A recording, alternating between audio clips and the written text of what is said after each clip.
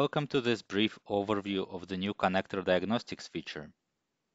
In the November 2018 Portal release, Endpoints has added the ability to trigger connector diagnostic uploads remotely. That will assist with obtaining debug log packages from endpoints that IT staff may not have direct access to, or for endpoints that may be too busy or too critical for IT staff to monopolize during troubleshooting. As a result, the new process is much more lightweight and less time-consuming for Endpoints customers. It works in three simple steps.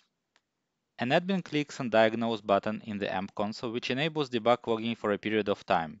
Please note it does not enable debug logging permanently.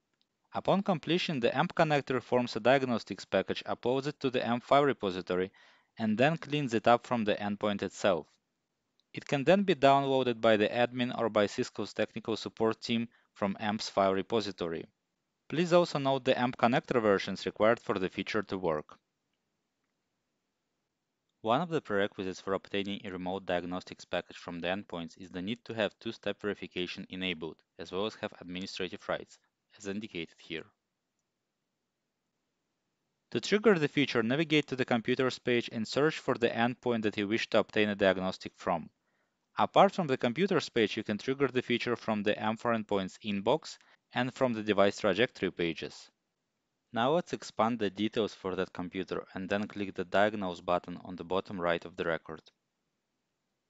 This opens up a dialog box where you can specify the duration of debug logging and click Create to start.